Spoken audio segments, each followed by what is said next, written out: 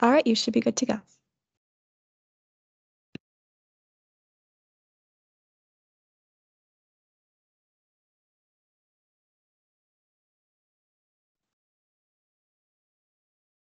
I can't hear whoever's talking right now. We're going to start off really strong with starting on mute. All right, thank you. My name is Kelsey Kneebone. I'm the coach or the event supervisor for Mystery Architecture. This is our coaches workshop to talk through this event. If you've been a coach for the last couple of years, this is the switch off event for Bridging the Gap. So you'll notice some similarities, but there'll also be some differences. If you have a question and you can't unmute yourself, then go ahead and put it in the chat. We'll be monitoring that. You can also use the raise hand reaction in Teams as well. And if neither of those are options, go ahead and just unmute yourself, introduce yourself, and ask your question. With that, we'll get started.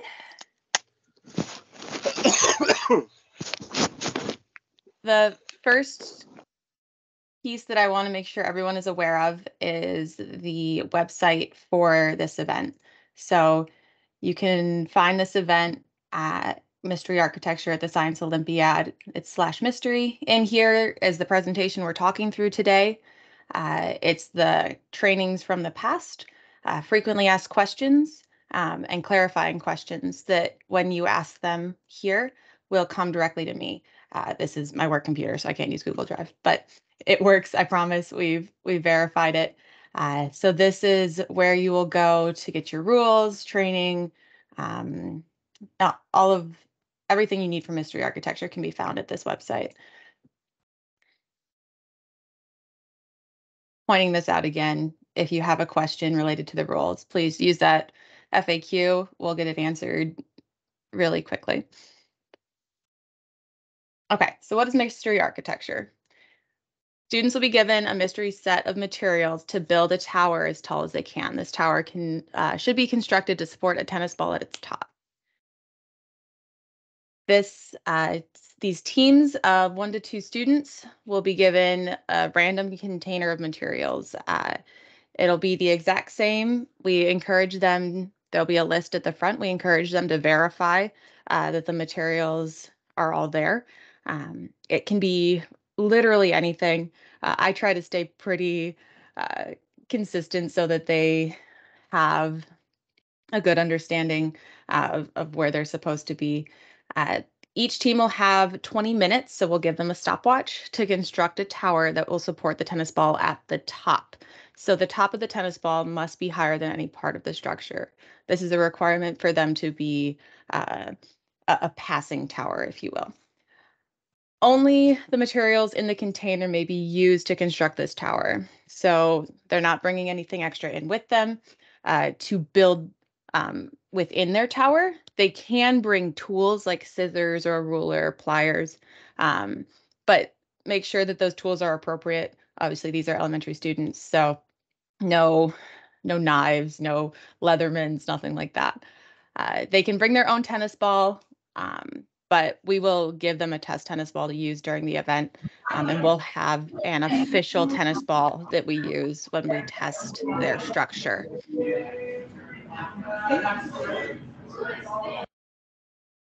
Thank you. When the students finish their tower, they will come tell myself, I'll be wearing a red polo, that they're ready. We will bring the measuring tool over to their tower, which is different than in Bridging the Gap, and measure it where they built it. We will then have them put the tennis ball on the tower and measure based on it supporting the ball. The tower must be completely freestanding, meaning that it can't be attached to or receive any stability from any surface, specifically being adhered to another surface. So you can't tape it to the floor. You can't create a suspension rope to a wall. It has to be something that they could just pick up and move if necessary.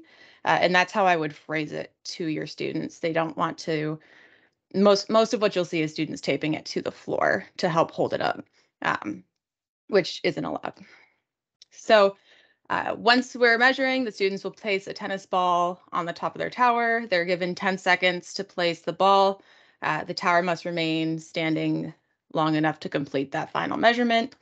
Um, as a reminder, you will not be in the room during this event. This is a creative, fun event for the kids to show their ability to think on their feet and to think together. And so even in the room, we'll typically have some sort of block out on the windows so that they can't see its own special space. All right, let me see if there's anything else. Okay. So in the all towers that support the tennis balls rank above those that do not. So making sure that the tower supports the tennis ball is the most important part versus how tall can they make it. Just like with bridges, you want to make sure that the bridge supports the tennis ball, not that it's necessarily the longest thing in the world. Again, a reminder of what they can bring in the room: rulers, scissors, pliers, even I'm okay with like paper and pencils as long as they are very much aware that they can't use those to build. Um, Things that aren't allowed are things that obviously could injure them um, or other people. So we pay attention as they come in, making sure that there's nothing there that we would deem, harmful, and just make sure that they don't bring anything with them that they shouldn't have. I apologize, it's a really bad picture. This device you can see operated on uh, the Mystery Architect website. If you watch either one of these videos, you can see how the device has moved. Basically, it's a jig that this measuring device slides up and down on, and then we can kind of match it to the top. We align it at the top with their tower, and that'll give us the specific measurement. All right, a conversation about where the tennis ball can be. So the tennis ball, as a reminder, has to be the highest point of the structure. So when we're thinking about building and teaching these kids about building, that's something that we really need to stress. Typically, there's some sort of, I've seen historically, typically there's some sort of cup involved that a lot of people will use as the top of their structure. By no means is that the only way or the right way, but it's a tried and true method that a lot of people have used. It prevents things like this. Uh, this is the most common version of the tennis ball not being at the top. You have your structure, they've built their little nest for it, but the nest is too deep, right? So the tennis ball is sitting below the top of the tower. So that's stressing to the kids that the tower, one, to be in the top tier of scoring, needs to support the ball. Two, the ball needs to be on the top of the tower. Otherwise, that tower becomes disqualified. Can they bring their own notes with them? Can you elaborate what would be written on these notes?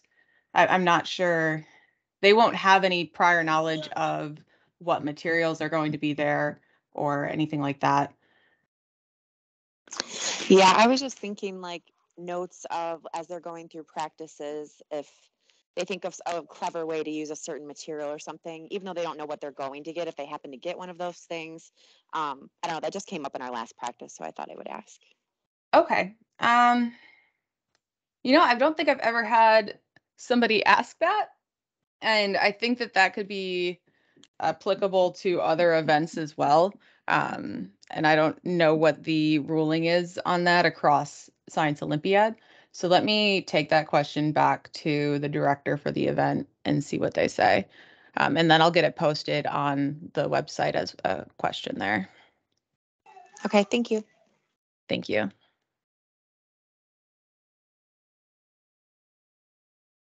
All right. Do they have to use all the materials? No, they only have to use what they feel is appropriate to build their tower. Are they using all the materials in their kit, or will it only be a portion? So when you're saying kit, Jessica, are you saying the kit that Science Olympiad sells, or the kit that they're provided that day? I guess I assumed that the kit that is going to be sent home or has been sent home with the kids is like with the paper clip and whatnot, that all of that is going to be in, there's going to be a kit or a materials in the room for them when they get in there. Is the possibility of maybe only 8 of those practice items going to be there for them to use? Like, should they be able to build their their structure with only a portion, or should they get used to using all of them together to make one structure? Yes, good question. I should add this into the training, and I will. So this is the kit that Science Olympiad sells. They're going to get maybe 5 to 7 items. So when you're doing this kit, you can see here it says it's intended to support about 10 build sessions. So they could, at the event, end up with, 5 craft sticks and 2 plates and 5 binder clips. So these numbers themselves on the contents aren't even the number that they would get at the event. It can vary. Typically, there'll be, when you're building these mini kits for them to practice with, there'll always be some sort of adhesive, something to connect to, whether it be tape or labels or I'm trying to think of something else that we would use. There's probably not anything. Color coding labels, stickers, stuff like that. They'll usually be, there should be one of those, honestly. That's going to be part of what they're built. Then they'll usually, the way I build this up, and so you can do the same thing when you're making your practice kits, is I go then for something flexible. So twist ties, pipe cleaners, even like you could use like the coffee stirrers and straws, something in that realm that you can use to maybe create a joint, but also use it as a bit of a structure. And then there's usually some sort of paper. It could be a paper bag that it comes in. It could be, which they're allowed to use. It could be just like a piece of printer paper, could be note cards, could be a piece of cardstock. And then usually something that I typically call it like a more unique item. So the fact that there's like plates and cups and forks, maybe even call it a utensil. I don't know. A kitchen item ends up in there usually at one point. So when you're building these kits, I'd make sure that they kind of have one of each of those 3 types, and then mix in whatever else you think that they could use there. Okay, thank you. Does that help? Okay. Yes, thank you. Cool. All right.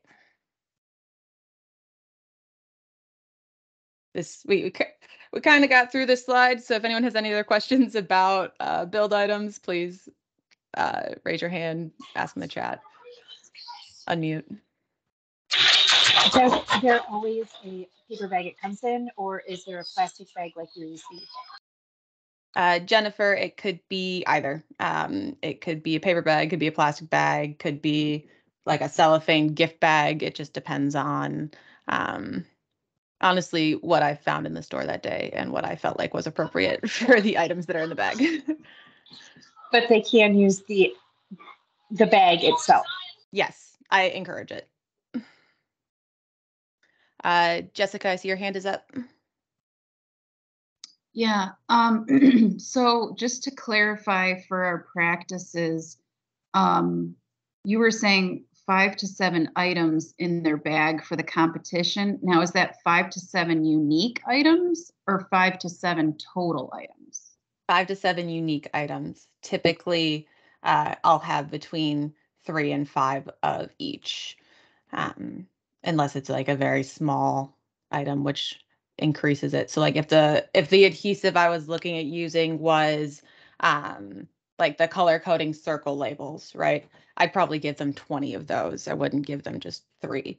But it'll be 5 to 7 individual, and then each of those would have a quantity related to it. So say 5 index cards and 20 circle labels and 2 cups. Continue down a list of 7 items max. I have one more question. Definitely. So I know the first level of scoring is you're able to support the tennis ball. The second level of scoring is how high it is, and then the third is for like a tiebreaker, a smaller base. But Yes. would the amount of time it takes them to build it ever be a factor, or no? No. Okay. Nope.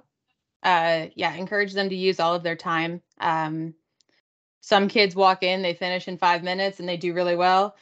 Some sit there for 20 minutes and you're really encouraging them to wrap it up. So I encourage them to use as much time as they need to make something effective and not to worry about how much it takes as long as they're finished in time. Okay, I have one more question, if that's okay. Yes, absolutely. So this is my third year coaching, but this is my first year in this category. Mhm. And I noticed that there's no like field trip or workshop. And I was just wondering if you had any ideas or inspiration just to bring them around something that would be fun, or, I like to throw in some field trips or some hands-on Okay.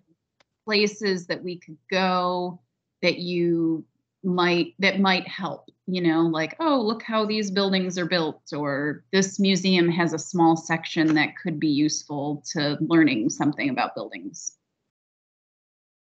Okay. I have some ideas, but I need to follow up on them because I haven't been there in a minute.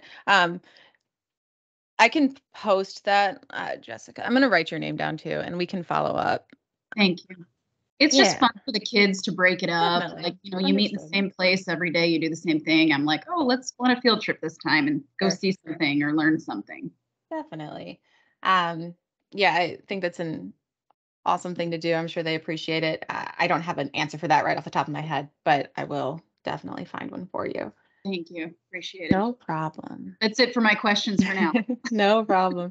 All right. Anyone else while we're on this vein?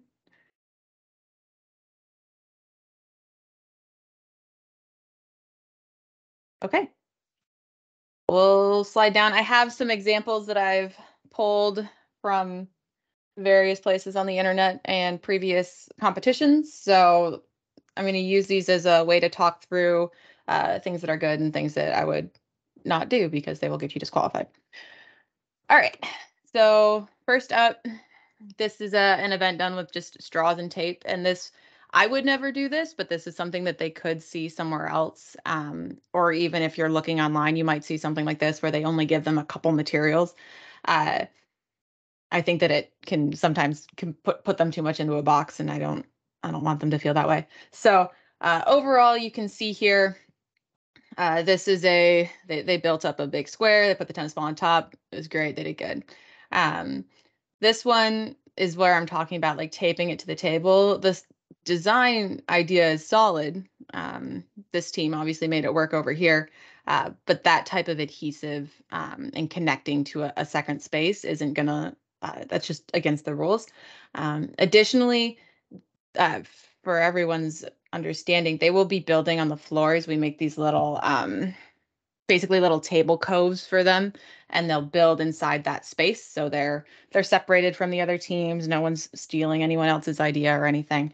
And the flooring has been carpeted in the past, so not super effective, but just make sure that they know not to do that.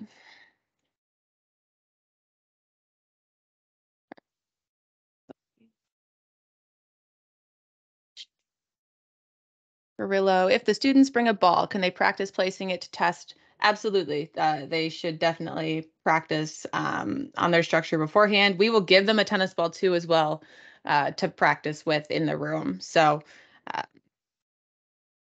definitely encourage them to test it out. So second set of examples, again, taping to the countertop, taping to a space, but building on top. That's what we want to see. We'll move on from the straw examples after this slide. This one you can see there's a little bit more materials involved. So you can see that there's different size straws. Sometimes there's different, like the tongue depressors, I guess is what we have here. Craft sticks is probably what they're labeled in the box. There was yarn involved. So This team here, box is set up. It's great. The tower, it holds tennis ball on top. This one is a specific example that we noted before, putting the ball inside the structure. While acceptable in real life and in architecture, not acceptable in our mystery architecture. This also typically is not a way that they can, if they were to design it like this, they couldn't place the tennis ball in 10 seconds and step away for us to remeasure. So as an additional reason not to do it this way, besides the fact that it'll put you down in Tower World, it's not going to, they're not going to be able to do that in the time that they're allotted. I'm assuming that the baby bottle was a part of this setup when they did this. Totally acceptable use. Nothing is taped to the floor. Looks like they might have some chopsticks down here too. Paper bag. You can use everything you have. I liked this one also because it showed a way that they used the cup support and use that with the tape across the bottom here to hold this piece up here at the top. You said they have historically built on carpet. Yes, they will still be building on carpet. Unless the room changes and I have no idea that they're changing the floor type. If we're in the same space as normal, it'll be the carpeted floor. This picture here too, I really liked because it shows a new style, right? Using triangles instead of squares. Triangles we know are strong shapes. This is a really good demonstration for using a strong shape in your design. Completely different materials. Ignore this. This is not how we would have it set up, but using cups and plates, they got some paper clips in here. I know this picture's not great. I apologize. But this would be, we would measure beforehand and then we would place this tennis ball and measure again. So an example of completely different materials being used. This one, I believe, was skewers and cups. So they figured out how to make a decent enough base to support the tennis ball on top. Using the materials they were given, you can see there's some taping and some string involved to help support the tower on the way up. But really, this is a center of gravity moment more than anything, making sure that the ball is in the middle so the whole structure outside is supporting it and forcing that down. All right, since coaches are not in the room, question was posted, is there a picture taken of each team? We have had a photographer come through the room pretty consistently. The harder part about this event is because of the way it's timed and the way that it exists, and the rotation that happens throughout the day with these teams. We try to get as many teams pictures as possible, but we can't have somebody in the room for 4 hours who's taking photos for the whole event. So we do our best to get as many teams as possible, but there's not, I can't guarantee it, I guess is how I would phrase that. Another example, this one I wanted to put out as a pretty unique in terms of they're creating suspension, which we've said is difficult. Like we don't want them to tape outside, but they're doing it internally, which is a really, the way that they're bracing with triangles is just a good way to do that. It shows multiple materials. We've got some clear straws, we've got some coffee stirrers, we've got tape, we've got the cup on top to hold the tennis ball. I will say now, I won't give them a cup because I know this is a design that a lot of people will end up doing. I won't give them a cup that would purposely make them fail, that the tennis ball would sit too deep inside of it on top. So don't worry about practicing with something like that in your practices. Follow-up question to pictures is, can the students bring a camera? I will have to follow up and see what the official ruling is on that. As I'm trying to be fair here because I know it's 4th and 5th grade, like it's younger kids. The likelihood of them bringing something in that's they could use as like understanding, like to give them ideas or to take pictures of a whole bunch of things, like they wouldn't do that. But I don't know what the official like side of it is if we would allow that. I'm sure some of these kids have come in with cell phones before and I didn't even know it. So let me follow up and see what the official response is for that, Stacy.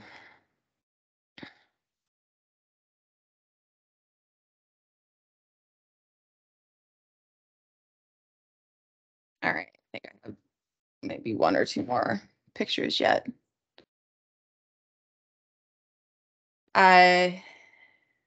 Follow-up question was, instead of pictures, do they get to keep what they made? We do not let them take the tower out because that could show other teams what materials they get to use in the event.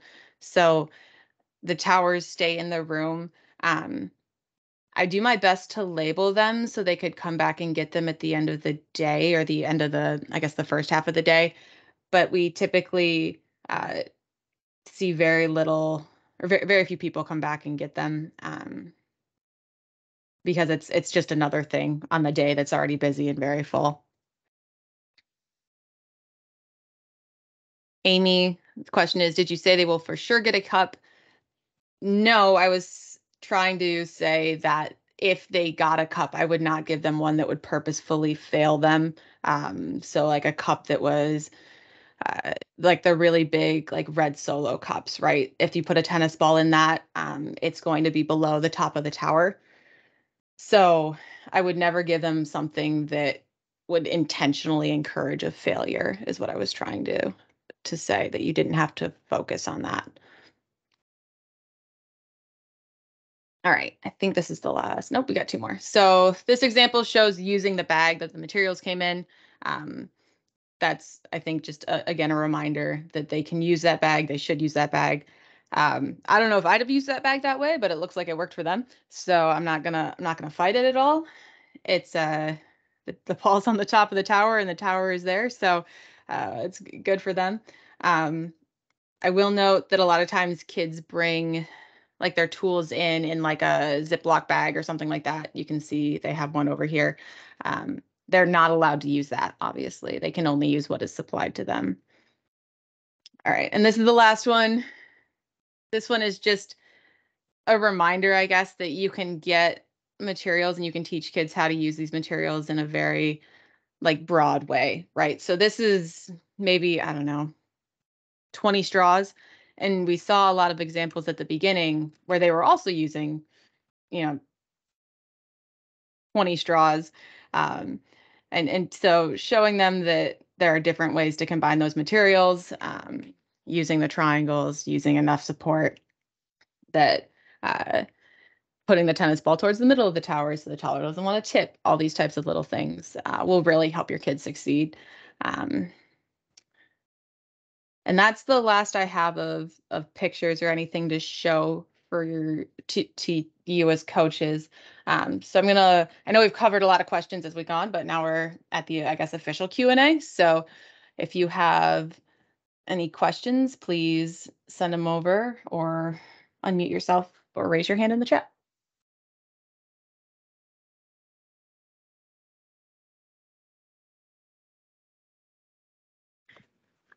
Hi, Kelsey. I had one question. In prior events that we've coached and gone through, they have had learning activities, like basically worksheets, like for vocabulary and different learning aspects of the event. Are there any activities or learning components that we can give the kids to help them? Okay.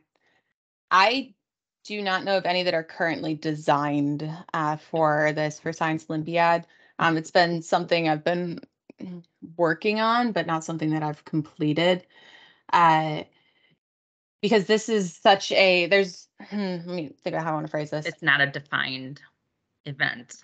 It's not defined. It's not a test, right? Like this is a thinking on your feet creative thing. They don't need to tell me what the mass of some chemical is, right? And so I see where you're coming from. Like, even I know when I'm talking, I try really hard to stay away from too many engineering words just because they don't translate well to 10-year-olds. Right. Like, so if I say something's in suspension or the center of gravity, like those are pretty much where I'll stick at, because they have like very good knowledge at this age, usually of like simple machines. It's something that's taught at this age. So they've got some of those things figured out. I guess, let me just phrase it. I don't have anything right now to give them. I can look around and see if anything exists out in the world. And we could see how that's usually posted and shared and see if there's a way that we can link that up. Okay, thank you. Mm-hmm.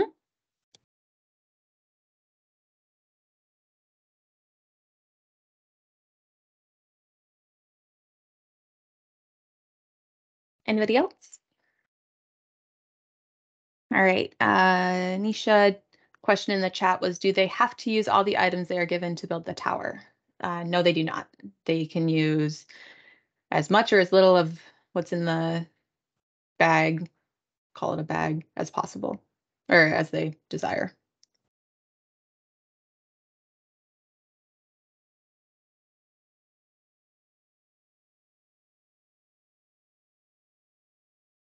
Sorry, one last question. Absolutely. So for practicing and study group, do you suggest making our own mystery bag? Like 1 week, put in these 5 or 7 items. Next week, put in these 5 or 7 items so they know how different things work with other things? Definitely. That is exactly how I would approach it if I was in your shoes. Perfect. Thank you.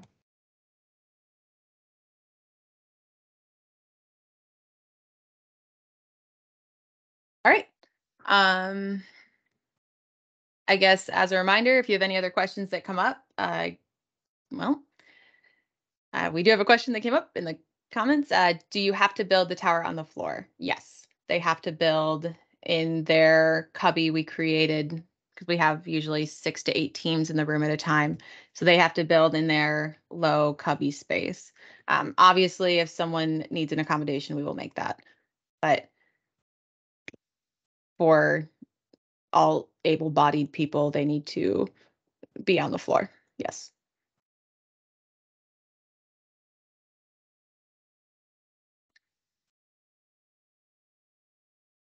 Okay. If you have any other questions, definitely go to the Mystery Architecture Science Olympiad page for Macomb and submit them under that Ask Questions section. I will follow up with these questions that I've got today in that area. So give us a couple days so that I can get all those answers, and then maybe check back on Monday or Tuesday for them to be posted. Go for Tuesday. Let's go to Tuesday. And overall, I will probably see you at one of the practice events and then at the event itself. So thank you for coming. Thanks for the questions. They were very good. And I look forward to seeing you in a couple weeks. All right. Thank you.